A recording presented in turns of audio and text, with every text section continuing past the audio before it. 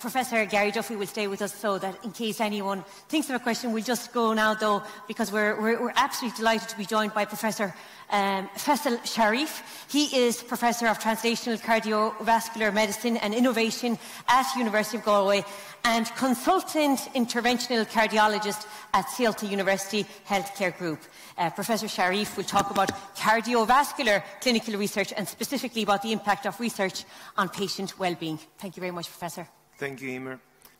So, as introduced, I'm Faisal Sharif. I'm one of an interventional cardiologist. My task this evening is to talk about cardiovascular research program overview, but I would call it building a cardiovascular program for the last 10 years.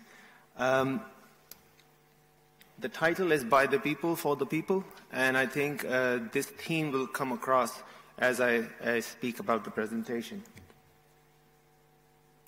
So the forward makes us this.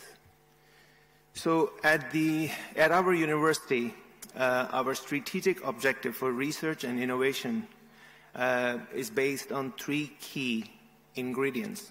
It's the purpose, people, and place.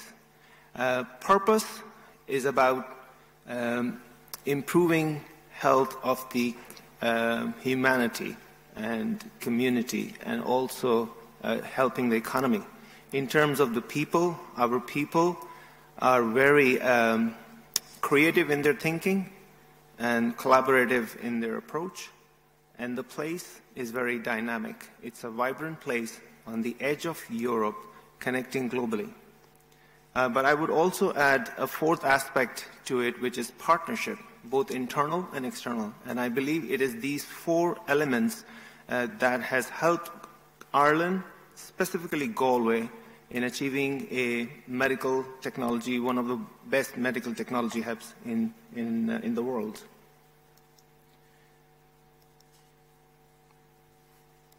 I think we have to turn this way to go.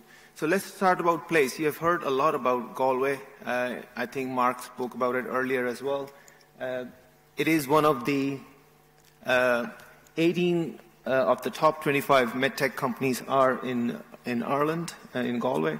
80% of the global stents are produced here, and therefore having a cardiovascular research center where there is cardiovascular expertise, manufacturing, and R&D is absolutely crucial. 75% of the orthopedic knee implants are in Ireland, 50% of the world ventilators, you had a very nice presentation earlier, and 33% of the world contact lenses. There are 40,000 people employed in this sector, which is one of the highest per capita in Europe, and we have 12.5 billion euro export, which is only 9% of our total exports.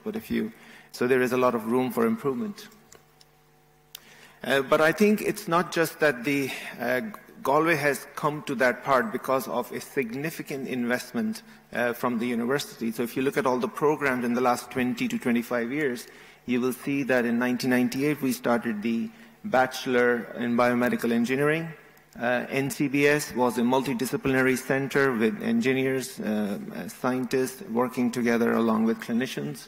Regenerative medicine was established in 2003 with Professor O'Brien and Frank Barry, and I was very fortunate to be involved, and I did my PhD in regenerative medicine.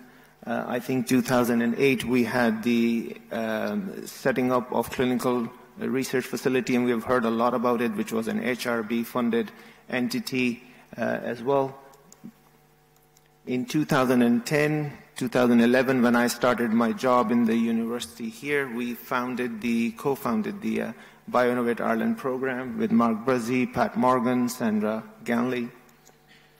And the program has been extremely successful. You heard a lot about that earlier today. In 2013, Insight, and then I think in 2015, Curum. And I think we're very fortunate to be involved in Curum and have been a funded investigator with Curum. And I think Professor Pandit is going to talk about that after my presentation. And I think more recently we were very fortunate to have a cardiac core lab set up by a significant university investment. So if you look at all the programs that are here in the last 25 years, there are two main themes. Number one is medical device innovation, and number two is clinical trials. And I think that's where most of the investment from the university has gone in the last 25 years. That has enabled Galway to be one of the major leading hubs. So these are the state investments from HEA, from SFI, Enterprise Ireland, HRB have been the key contributors towards this investment. The people, so I think I was the first appointed cardiovascular senior lecturer with a role in the hospital and in the university, and that was in 2010. I think in 2016 we had a lot of discussions with the university, and we appointed, or we identified and then got Professor William Wines to move to Galway. That was in 2016. I mean, that opened our access to one of the leading cardiovascular meetings, which is EuroPCR. We set up a master's program at that stage in conjunction with EuroPCR. In 2016 also we had Darren Milet, who was then appointed a 50% senior lecturer in the university and has been very good with the structural heart program for Galway. In 2018, we had Professor Bill McAvoy, who is an academic professor in preventive cardiology. It was a setting up of National Institute of Preventive Cardiology and IPC, and then Bill's appointment was instrumental at that time. Then, subsequently in 2020, we had 3 appointments of Professor Patrick Sorais, Professor Yashi Onuma, and Professor Osama Suleiman, who moved from Rotterdam to Galway to set up a core lab function and a clinical trial sponsorship role for Galway, something that we have never done before in Galway. All right, I think I'll go one back. So what my primary role at the moment is to help with the clinical trial site function. We're about coordinating cardiovascular clinical trials, and I'm very pleased and proud to say that now the team has grown quite significantly. We have nearly 10 people employed, which is phenomenal. I think something you will not see in any other institution or any other hospital in Ireland. I think having FTEs that are dedicated to dealing with patients, engaging with patients, providing information about the clinical trials, and then also making sure that the treatments are delivered on time, follow-ups, and data entry is really crucial. So we've been applauded for having excellent data entry, excellent records. I think something that you would not see in other centers. So we've been very fortunate that we've been able to achieve this in Galway. And this is all led by Eileen Cohn and her team. I mean, and from William's research, William is an SFI professor, and his research is really focusing on trigger mechanisms for vulnerable patient and for vulnerable plaque. And I think he has established smart sensors in Galway, and I think his program has been led by Sandra Ganley and more recently David Conley. And I think a lot of very talented people are working with them. I think then I mentioned in 2020 we were able to get Professor Sorais and his team over from Cardiologist, and together between all of them, including myself, Darren, we have over 130 years of experience in running clinical trials, which is quite phenomenal. I think we are now sponsoring 3 clinical trials from the University of Galway and enrolling patients within Europe and USA.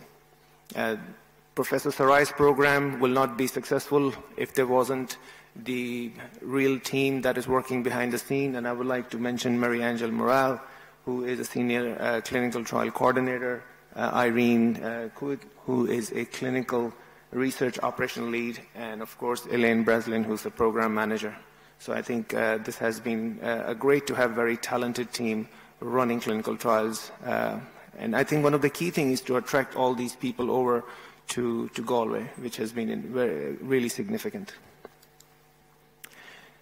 But you can see the number of people who are working now is now phenomenal. I mean, in total, just within the core lab and the sponsor trial, there are 53 people employed, which are being paid through the income generated from the clinical trials. It's absolutely astonishing. And I think if you look at the number of people, the academic people who have moved over from all over the world, Middle East, China, Japan, India, I think it just shows the diversity of the group at this stage and the best talent in town. So it's a big group now. and what I want to emphasize is that we are all connected. We have a common goal, but our roles are slightly different. So from my side, it's all about the site activities and running clinical trials and making all of that possible. William is more about supporting the clinical trial through research grants and also looking at trigger mechanisms and trying to establish the ways to prevent and early interventions for treatment. And Professor Sarai's, especially Professor Anuma and Professor Suleiman are looking at the core lab activities for all the clinical trials. So all the diagnostic tests that are done all over Europe are being transferred over to Galway for validation. So I think that's a very important function.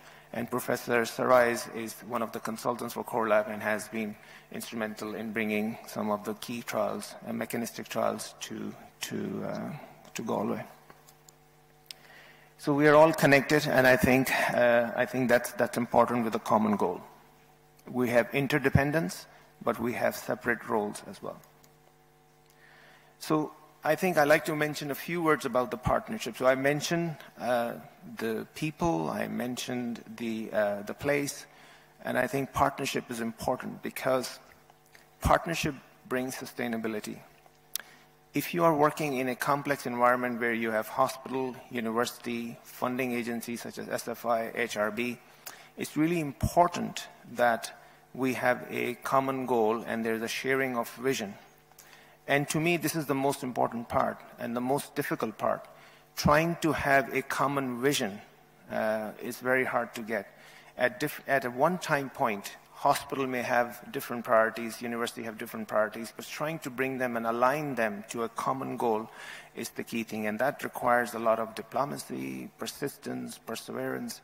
I think that's the key thing. And once all these stakeholders are aligned, sustainability to a program will come. And I think we're very proud to say that that sustainability is now becoming very visible in our programs, that we're not concerned that long-term, how are we going to sustain these people? So you see a lot of people being employed. So whereas all of these people are currently being funded through research grants, but there needs to be a more sustainable method of sustaining these people and employing them. So I give you an example. So I think for the last 10 years, we've been working towards this project. It's been quite a while. And I think once you achieve it, it's a legacy program, but I think it's really hard to make that change happen in the healthcare system. So we are trying to establish a research facility for the last decade. We have patients who are coming into the hospital, the Saolta group, that's where the access to the patient is.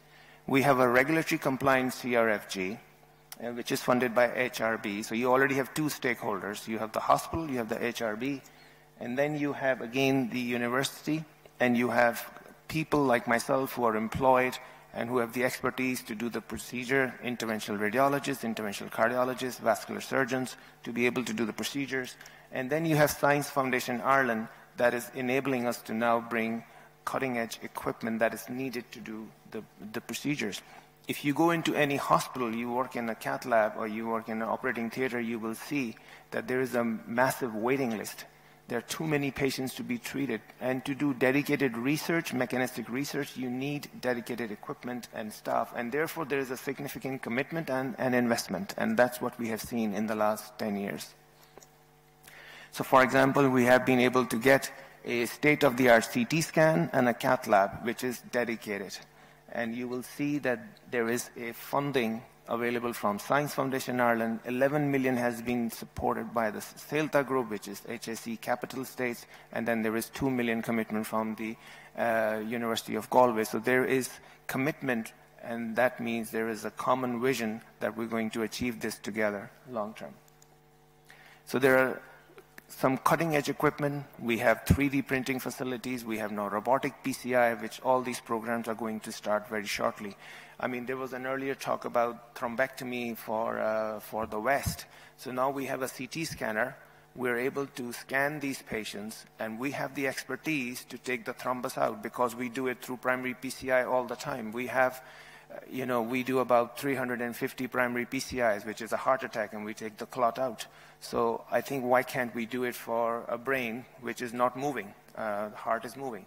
So, I mean, we have the expertise. We have interventional radiologists. We have interventional cardiologists. We can put the team together, and we can do a program, start a program 9 to 5, using the infrastructure that we have. So equipment enables us to start new programs.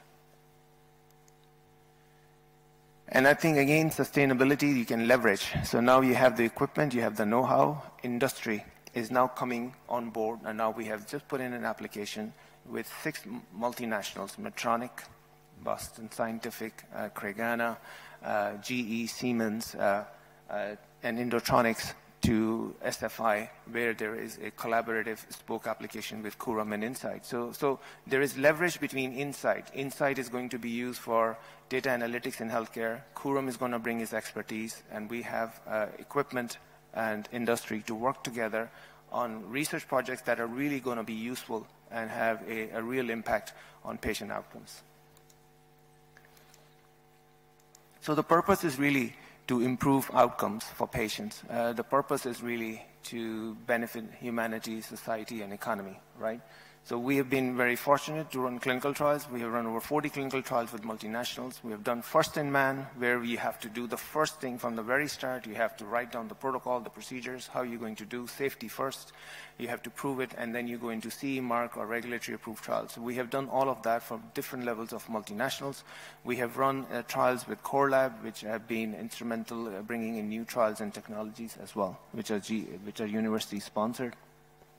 So this is just an example of some of the trials that we've been doing here. So in the first picture here, we are putting a sensor at the back of the heart in the pulmonary artery. So that sensor in patients who have heart failure, 65 million people globally have heart failure. The cost of treating heart failure is at the moment 150 billion, which is phenomenal cost. It was 110 in 2010, and it's 150 at this stage annually. Globally, that's much money we spend on treating heart failure.